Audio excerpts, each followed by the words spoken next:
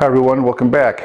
Today I want to respond to some of your comments about why I use a Kamado for doing my cooking, my grilling and smoking especially.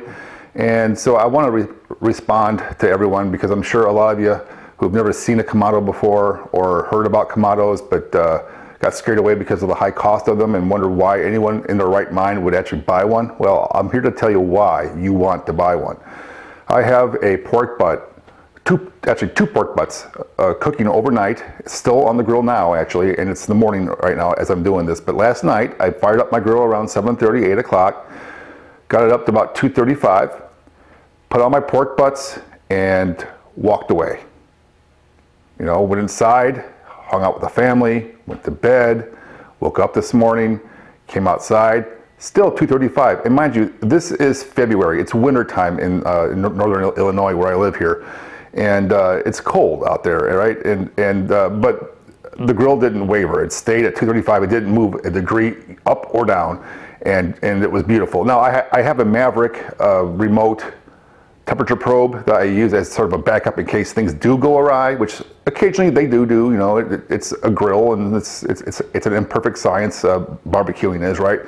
So, but it never went off to remind me in the middle of the night that it was too hot or too cold, so I woke up this morning refreshed. There's no bags under my eyes, and I really had time to make breakfast, have some coffee, and just generally relax and come outside and check on the grill from time to time. And it's so convenient to have a Kamado. I've used like my commercial offset smoker. I think it was a Brinkman brand years ago. Weber kettle grills.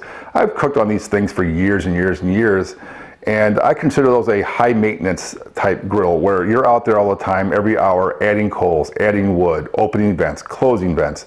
And you can't do that overnight. You have to get up really early in the morning, then you cook all day, and then your guests or your party starts and the food's not done yet, right? So then everyone's waiting for you to get the food done, and it's just a huge hassle. Me, I do it overnight the night before. I'm in bed, sleeping like a baby. And in the morning the food's done and it's ready to go, and that's really the big advantage to having a Kamado. Yes, they're expensive, but I'll tell you there's a lot more advantage as well. They're very efficient with the fuel, so one load of charcoal and wood will last you several cooks. I mean, what I'm doing now is about a 13 to 14 hour cook, and when I shut it all down and let it cool off and check on it later, I'll have enough coals to do it again without having to refill this thing.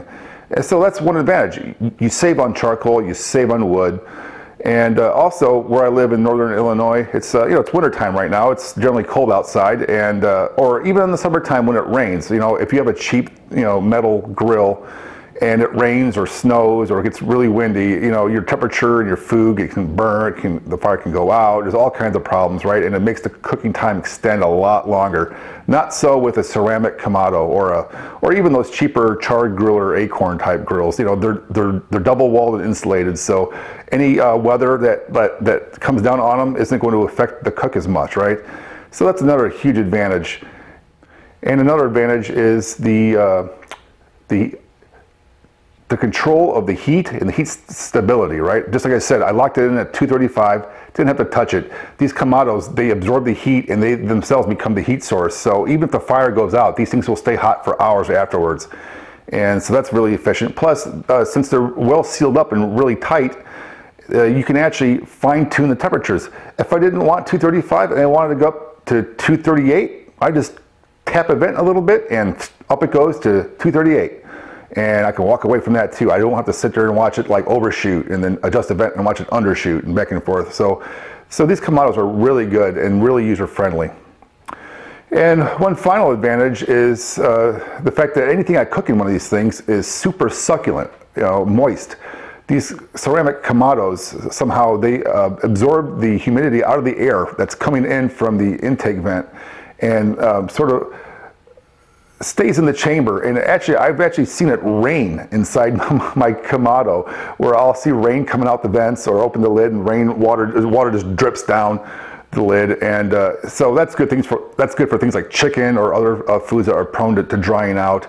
There's no basting required, no mopping, no brining, none of that stuff. You don't need to do any of these workaround techniques you do on a regular cheap grill. And again, it's about low maintenance. To me, the higher price and cost of a Kamado pays back manyfold in savings on fuel and hassle. So thanks for watching. Thanks for watching. Be sure to check out other videos on my YouTube channel and don't forget to subscribe.